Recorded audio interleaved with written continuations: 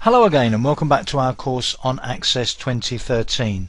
In the previous section we created the first draft of a movies database and we created the movie table, put some data in it, and I left you with an exercise to do to create an actor table and put at least 3 actors in it. I've got a copy of my answer to that in front of me here. My answer was example 2 in the files that you get with the course. This is a copy of that. There are the 2 tables. I want to look at the actor table first. So if I want to look at the data, I just double click and it opens the table in Datasheet View. Now, as we can see, I've got 3 actors in here, fairly well known, although perhaps if you're a young person you may not have heard of any of them, I don't know. And these 3 actors, I've got very basic information: first name, last name, year of birth. Now I want to add some more information about each of these, so what I need to do is to add some fields to this table. And the first field that I want to add is each actor's gender. Now I can do that either by using the space on the right here. So for instance, if I thought, well, let's just put M and F in for male and female. So Humphrey Bogart is M, Ingrid Bergman is F, John Wayne is M, and automatically Access 2013 gives me a new field called field 1 and then allows for another inserted field on the right here. So it's very dynamic in terms of letting you add fields when you realize you need more information. Having added that data though, if I go back into Design View, so click on Design View, I can see that it's added my field. Now I don't want it to be field 1, I want to change the name to gender. And the type I also want to change because I don't want it to be short text. I only want there to be 2 possibilities here. I either want the gender to be M or F. So in the drop down at short text, if I click on that, I want to change from short text to lookup. Now the idea of lookup is that I can look up potential values from a limited list of the possibilities, and in this case the limited list is just M or F. So let's look at the lookup wizard. So the first screen says the wizard creates a lookup field which displays a list of values you can choose from. How do you want your lookup field to get its values? You get a choice. I want the lookup field to get the values from another table or query, or I will type in the values that I want. Now I'm going to type in the potential values, so I'm going to choose the second option and click on Next. What values do you want to see in your lookup field? Now if there is more than one piece of information to choose from, in the sense that you need to show somebody, say, a number and an explanation, you'd have more than one column. But for this we only need one column. And the possible values, well, the first value is going to be M, and the second value, potential value, is going to be F. And they're the only 2 values that people can choose from. So click on Next. What label would you like? Well, the label of gender would be fine. And then under that there's a very important checkbox, Limit to List. Do you want to limit entries to the choices? Sometimes when you give people a choice of what to put in the field, you could say to them, you could have this or this or this, and in fact you could also type in your own choice if you wanted to. So you're helping them by offering them a choice, but you're not limiting them to those choices that you've given them. Now in this case there are only 2 possible choices. An actor is M or F. So in this case we're going to check Limit to List. The next question on that page I'm going to come back to later on. Do you want to store multiple values? Just ignore that for the moment and click on Finish. Now what we get is still a short text value, but on the lookup tab in the grid at the bottom we're told that the row source, the third entry here, lists the possible values that will appear as our choices. Now I'm going to save the changes we've made to this table and then show you how this works in Datasheet View. So let's do a save and then let's switch to Datasheet View. Now watch what happens when I add another actor. Now, having put in the basic information, when I get to the gender field now, I get a control that is effectively what's called a combo box. And I have a drop down arrow to the right. If I click on the drop down arrow, I see the choices M or F. I can't type in anything other than M or F. I'm limited to this list, but I select M and that's it, and then I'm ready to move on to entering details of the next actor.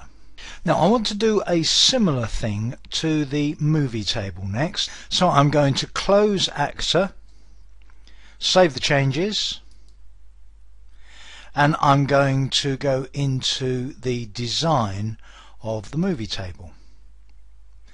Now what I want to add here is the genre of the movie. So I'm going to add a new field called genre, and I'm going to say that it's short text, and I'm going to make it look up as well. Now this time when I say look up wizard, I'm going to say I will type in the values that I want, click on next. I'm still going to only have one column, but let me put as my genre options comedy, mystery, and say thriller. Click on next. I'm going to say limit to list again, but this time I'm going to say, do you want to store multiple values for this lookup? And I'm going to say yes, I do, and then click on finish. So save that and then go into Datasheet View to look up my data. Now let's choose the first movie, Identity Thief.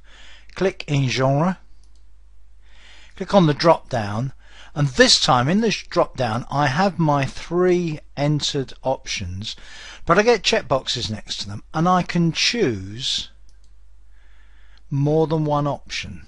And if I choose comedy and thriller and click on OK, look what happens. I get comedy and thriller. Now, one thing I should just point out, we'll be looking at this a little bit more later on, the Datasheet View works like an Excel spreadsheet. So if a column is not wide enough, you can just drag it a bit wider. There we are. Now we can see that the genre for Identity Thief is comedy, thriller. So I've got 2 values. Now if you know much about database design, you'll know that this is pretty bad design for a database, and I'm going to change this a little bit later on. So if you're looking at that and perhaps feeling a little bit horrified, don't worry too much about it, because I am going to fix that later. But it does demonstrate something that can be useful, which is the ability to get multiple values in a field like the genre field. And it's a very straightforward way of doing it as well, as you can see. Now the number of possible values for the genre of a movie, it's quite a long list, but it's a finite list, maybe 10, 15, 20 different options, something like that. But supposing that I also wanted to put into my movie table a list of the actors in the movie. Now let's go back to the design of movie. Let's suppose I was going to put in here a list, actors. How would I put the list of actors in there? Would I do it like genre? Would I have first actor, second actor, third actor, fourth actor? The answer to that is definitely no, although many years ago some people would have designed databases like that. If you have a long list, and particularly if you have a very variable list, such as the actors in a movie or the crew in a movie, or what about the special effects technicians? There are sometimes hundreds of them. You wouldn't make a long list of them with commas in between their names. We need a different way of putting long lists of things together. The other alternative is to say have an actor 1 field and an actor 2 field and maybe an actor 3 field, and with all of those you could put in the actors, the main actor, the headline, the second actor, so on. How many of those would you allow for? How many actors is the most that you might need? You can see that it's not that easy to design a table where you're not quite sure how many of something you need. Now, what we've got so far in the movie table is very straightforward. We've only got one title and we've only got 1 year of release. And the genre, although there could be 1 or 2 or 3 or 4 of them, there won't be that many. But when it comes to actors or crew, then you're in a different situation altogether. And as I say, that's what we're going to look at in the next section. Now, in readiness for looking at relationships between tables in the next section, I want to do one more thing in this section, and that is to create a new table. And the new table is going to be a genre table. Now, we just set up a lookup using 3 possible genre values that I typed in. In reality, it would be more efficient and more straightforward to have a separate table with all of the available genre values in it. And bear in mind that the genre values may change over time as well. If we have a separate table, we can add new genre, remove ones that are no longer used, and so on. So it's a pretty straightforward case as before, with one interesting question. So I go to create, I go to create table. I can say create a new blank table, or I can say create a new table design. Let's go straight to table design this time. And this time, instead of getting the default ID, I'm going to say, well, maybe I don't actually need an ID. Maybe I don't need to number these. Maybe the genre values themselves could be the primary keys. I said earlier on that you'll almost always use an ID, but it's only almost used. There are occasions when you don't really need one. So I'm going to actually put in here genre as the name of the field. The data type is going to be short text, and that's all I'm going to have in that particular table. This will be the primary key, so click on that, click on there, it becomes the primary key. As such, it must be unique. Now I'm going to put in the genre values that I want. I know that when I switch to Datasheet View, it will ask me to save what I've done, so click on Datasheet View. You must save the table, click on yes. Now I'm tempted to call the table genre, but I've called the field genre as well. And what I'm going to put for the table name is going to look a little bit strange. Not everybody does this. I do, but a lot of people that do quite a bit of database design do this. They prefix the names of the objects in their databases with a system of codes that remind you what something is. So the genre table I would call TBL genre, double genre. That reminds me whenever I see it that it is a table. And in fact, I would normally use that same approach for those other 2 tables as well. Okay, so let me start putting in these genre values. First one is action. The next one is adult. The next one. I'll carry on typing these. Join me again in just a moment. So that's my genre table set up. I'm now going to close that table. I'm going to close the movie table. Save changes, of course.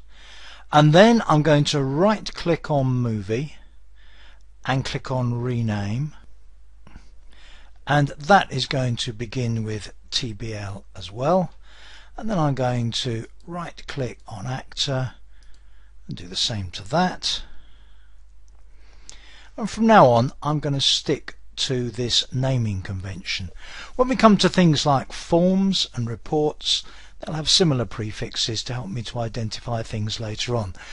It's a very good thing to bear in mind if you are going to try and follow this naming convention, that you don't want to wait until much later on to set these names to these prefixed values. Use those names from the outset. So that's it for this section. I'll see you in the next one.